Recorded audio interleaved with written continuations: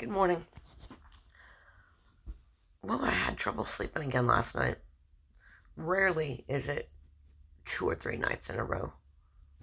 And this is the second night that I had trouble sleeping, so I'm sorry if I sound groggy. Usually my voice is like this when I'm tired.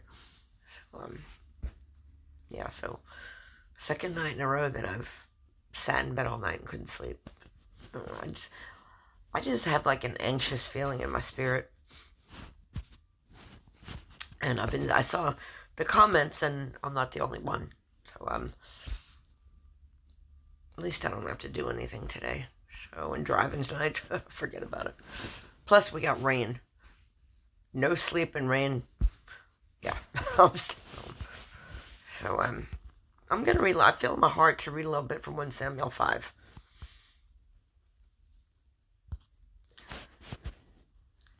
And the Philistines took the ark of God and brought it to Ebenezer unto Ashdod. When the Philistines took the ark of God, they brought it into the house of Dagon and set it by Dagon. And when they of Ashdod arose early on the morrow, behold, Dagon was fallen upon his face to the earth before the ark of the Lord. And they took Dagon and set him in his place again. And when they arose early in the morning, behold, Dagon was fallen upon his face to the ground before the ark of the Lord. And the head of Dagon and both the palms of his hands were cut off upon the threshold. Only the stump of Dagon was left to him. Therefore neither the priests of Dagon nor any that come into Dagon's house tread on the threshold of Dagon in Ashdod unto this day. But the hand of the Lord was heavy upon them of Ashdod, and he destroyed them, and smote them with emerods, even Ashdod and the coasts thereof. And when the men of Ashdod saw that it was so, they said, The ark of God of Israel shall not abide with us, for his hand is sore upon us, and upon Dagon of God, our God. They sent therefore and gathered all the lords of the Philistines unto them, and said, What shall we do with the ark of God of Israel? And they answered, Let the ark of God of Israel be carried about unto God. And they carried the ark of the God of Israel about thither. And it was so that they had carried it about. The hand of the Lord was against the city with a very great destruction. And he smote the men of the city, both small and great. And they held emerods in their secret parts. Therefore they sent the ark of God to Ekron. And it came to pass, as the ark of God came into Ekron, and the Ekronites cried out, saying, They have brought about the ark of God of Israel to us, to slay us and our people. So they sent and gathered together all the lords of the Philistines, and said, Send away the ark of God of Israel, and let it go again to his own place, that it slay us not and our people, for there was a deadly destruction throughout all the city. The hand of God was very heavy there. And the men that died not were smitten with the emerods, and the cry of the city went up to heaven. Sometimes the King James versions are hard to understand, so I put up meaning. The meaning. 1 Samuel 5. Let's see here. Sorry, my phone just skipped.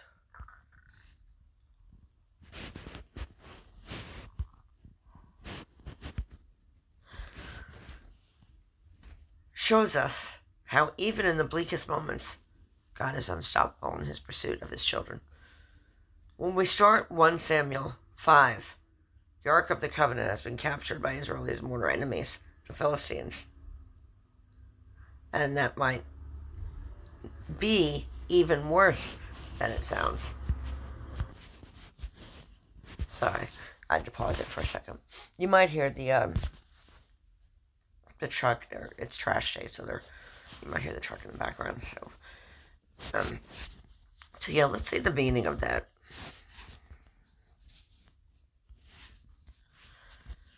1 Samuel 5 shows us how even in the bleakest moments, God is unstoppable in his pursuit of his children. When we start 1 Samuel 5, the Ark of the Covenant has been captured by Israel's mortal enemies, the Philistines, and that might be even worse than it sounds. Even in our bleakest moments, God is unstoppable in his pursuit of his children. Whatever you've done in your past, you can be forgiven when you accept Jesus as Lord and Savior. Some people think, I was speaking to a friend of mine yesterday, and if you keep her in your prayers, some people think, well, everybody's forgiven automatically. I replied to her and said, Jesus is the only way to heaven. He's the only way to God the Father. All we can do is plant the seeds, That friend of mine that committed suicide a couple of months ago, he had a very difficult life. I don't want to go into details as to what happened, but I tried. I saw a good man deep down there. I saw a good man, and I said, please accept Jesus as Lord and Savior. He said, I saved myself. But you never know in those last moments if people accept the Lord. I pray he did. But, all we can do is plant the seeds. But right here, right now, you can accept Jesus as Lord and Savior. Your sins will be washed clean and you will be rapture ready, which I pray is soon. I pray it's going to be soon. We don't know when. But, sorry, I'm half asleep. I got to say, right now I am half asleep. I've barely had any sleep in 2 days. So I apologize if I mess up my words. What I meant to say is, it is soon. I pray it's today. Well, if we're going to pray when the rapture is, I pray it's today. But don't lose hope. Jesus is coming for us. We don't know when, but we know it's soon. So hang in there, because we're all meeting at the marriage supper. Now, I'm Catholic. I haven't been in the Catholic Church in a long time. I never believed in a pope. Never believed in praying to Mary. The Catholic Church, they have, if you've been in the Catholic Church, they have candles to light. If there's family members you want to pray for. And they have pews that you kneel on. They have a statue of Jesus, of course. They also have a statue of Mary and Joseph. To kneel before Mary and Joseph. You don't do that. You do not do that. You do not kneel before Mary and Joseph. Hello to Jasmine, just woke up. Here you go, is your collar. There you go. Jasmine says hello. There you go. Go ahead. Sorry, Jasmine just woke up. You do not kneel before Mary and Joseph. Confession. Never been. I confess my Lord and Savior. And some people said, well, you don't have to confess. He already knows what you did. True, he already knows what we did. But God's not going to say, you confessed and I already knew what you did. Be gone. He's not going to say that, Yes, for forgiveness of our sins. Some people say you don't have to ask for forgiveness. When you accept Jesus as Lord and Savior, your sins are washed clean. 100% true. Again, God's not going to say, you asked for forgiveness. Be gone. Be gone. He's not going to say that, But this Pope, though, we all have seen the video where when he first came in, that lightning struck. I never liked this Pope. I never liked him. The day he came in, I said, that guy's creepy. I just felt it. I saw it. Well, now the end begins. This came out 24 hours ago. Pope Francis is ruthlessly purging Roman cardinals who oppose his pro-LGBTQ mandates as he continues to create the affirming Catholic Church. Did he not remember Sodom and Gomorrah? Pope Francis has kicked conservative U.S. Cardinal Raymond Burke out of his Vatican apartment, stripped him of his salary after he criticized the pontiff's pro-LGBTQ plus stance. Wow. At this point, it's obvious that the Roman Catholic Church, started by the Caesars during the time of the closing days of the Roman Empire, is taking a page from the book of Gaius, and I'm sorry if I'm mispronouncing this, Gaius, Caesar Augustus, whatever that man's last name is, better known as Caligula, and transitioning into being LGBTQ, plus affirming under the leadership of Pope Francis, U.S. Cardinal Raymond Burke just found out the hard way that going against the Pope's affirming mandates come at a cost. Revelation 17, verse 17 through 18. For God hath put, you might hear my noisy bed, I'm sorry. For God hath put in their hearts to fulfill his will, and to agree and give their kingdom unto the beast, until the words of God shall be fulfilled. The woman which thou sawest is the great city which reigneth over the kings of the earth. Some people think when the Bible talks about the great whore, but sitteth over many oceans. Let me get that. Let me pull that up real quick. And I'm sorry, I don't have a computer. I gotta use my phone.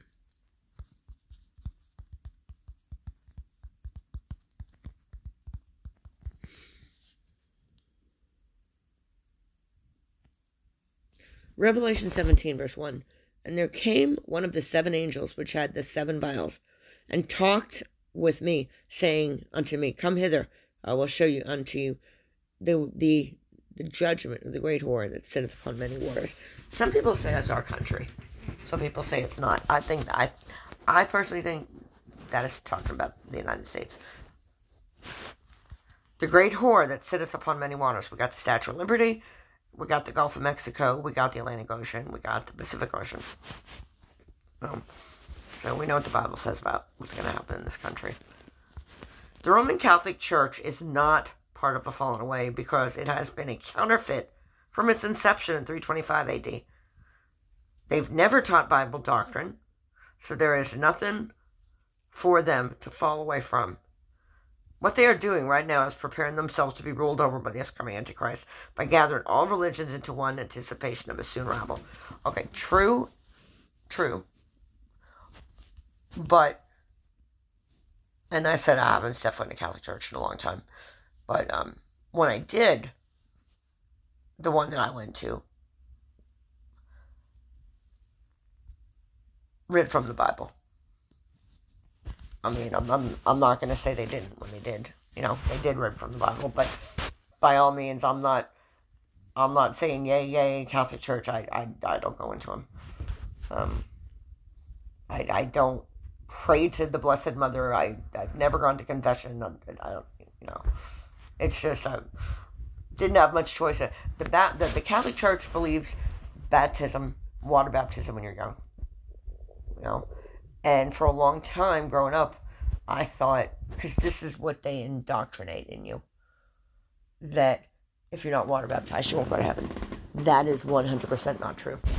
And for a long time, I thought that.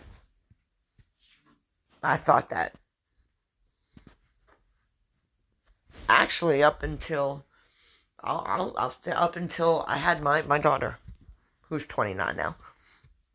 I remember thinking, we got to get her baptized. That is 100% not true. Now, I'm not saying don't get water baptized. If you want to, get water baptized. But that's not, okay, you have to, or you're not going to go to heaven. That's, no. He who believeth in me should not perish, but have everlasting life. You know? But they did read from the Bible. They did, you know. Maybe the majority of them don't, but the one I went to did, but I don't. Actually, I haven't stepped foot in a church in a while. Because most of them you can't trust today. I agree with Watchwoman in that sense. You know, most of them you can't trust today. If you can find a good church that talks about the end times, talks about Jesus' return, talks about the shedding of his blood washing our sins clean, reads from the Bible, awesome. but not many. Not many. Best way to pray is just go in the room by yourself.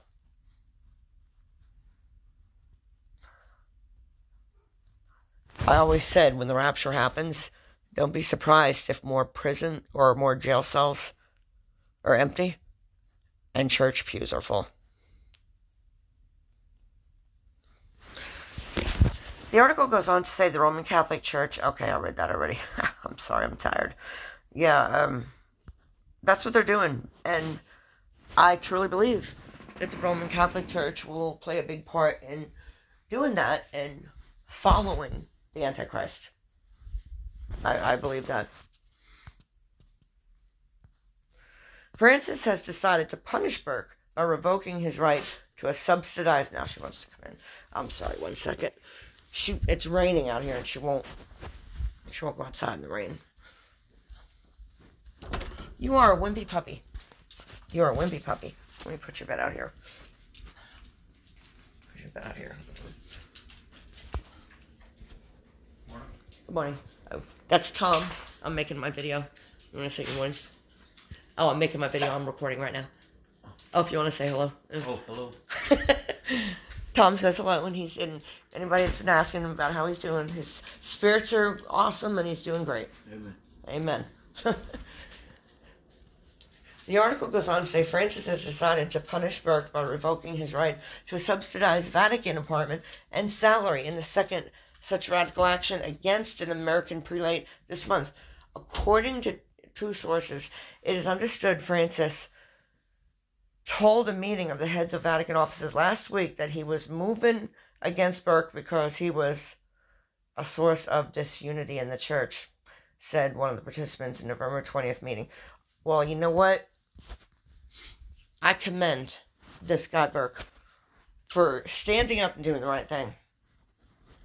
Hey, again, I'm not waving the Catholic Church banner, but he did the right thing. He said this isn't right.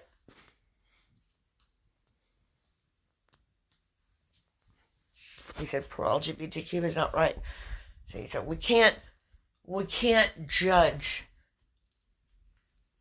all of them because it's the Catholic Church, you know? There are a few in there that are taking a stand, and this guy took a stand. We're not to judge, remember. But does that mean I'm saying we'll become Catholic? No. No. Religion, Baptist, Methodist, Catholic. It's like, no. It's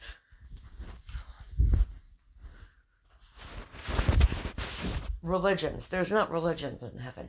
It's worshiping Jesus, worshiping God. Religions is something that man made. Burke's privileges of having a subsidized Vatican apartment and salary as a retired cardinal have been removed. That's awful. Because he was using the benefits against the church. Wow. Whoa. You see where this is going, guys? Right now, it's this situation. Soon it will be worldwide. Said another person who was subsequently briefed on the Pope's measures. Both insiders spoke on the condition of anonymity because they weren't authorized to reveal the details. Burke has not received any notification of measures being taken, his secretary said in a text message Tuesday to the Associated Press. And he's 75. God bless him. That's just horrible. You know? Wow. Burke, a 75-year-old canon lawyer whom Francis had fired as the Vatican's High Court Justice in 2014, has become one of the most outspoken critics of the Pope. God bless him. His outreach to LGBTQ plus Catholics and his reform project to make the church more responsive to the needs of ordinary faithful. Twice, Burke has joined other conservative cardinals in issuing formal questions to the pontiff known as Dubia, asking him to clarify questions of doctrine that upset conservatives and traditionalists. On the first, they asked Francis to clarify his outreach to divorced and civilly remarried Catholics, and Francis never replied. In the second, they asked whether same-sex couples could receive church blessings and received a conditional maybe in response.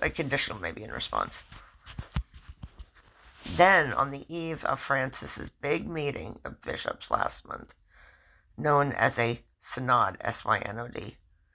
Burke presided over a counter-synod of sorts just steps away from the St. Petersburg Square. There, Burke delivering a stinging rebuke of Francis's vision of synodality, as well as S-Y-N-O-D-A-L-I-T-Y. Sorry if I mispronounced it. As well as his overall reform project for the church. Quote, "It's unfortunately very clear that the invocation of the Holy Spirit by some has the aim of bringing forward an agenda that is more political and human than ecclesial," and I'm sorry I mispronounced that word, and divine.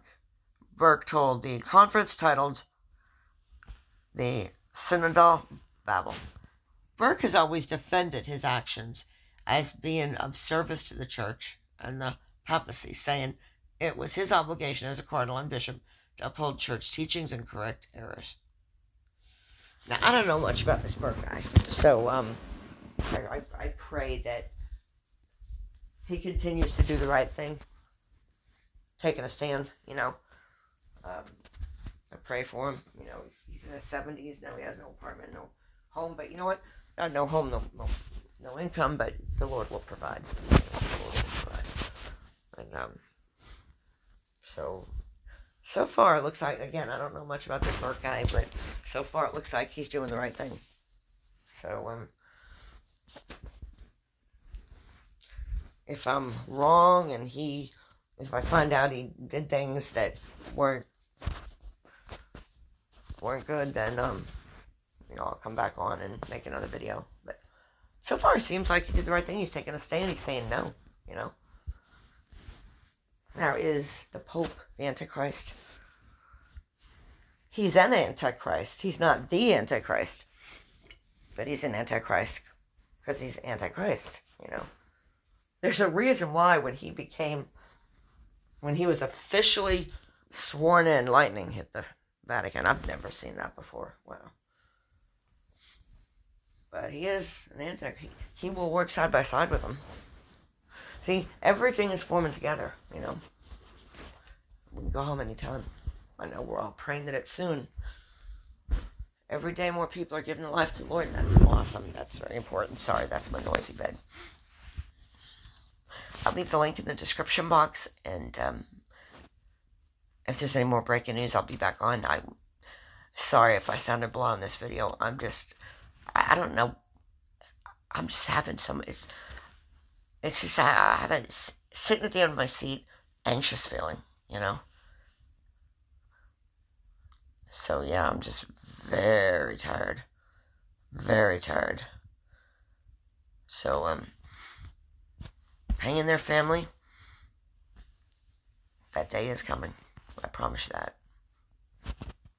I can't wait to meet you guys. I love you. And I will be talking to you soon. I'm sorry the video was so long.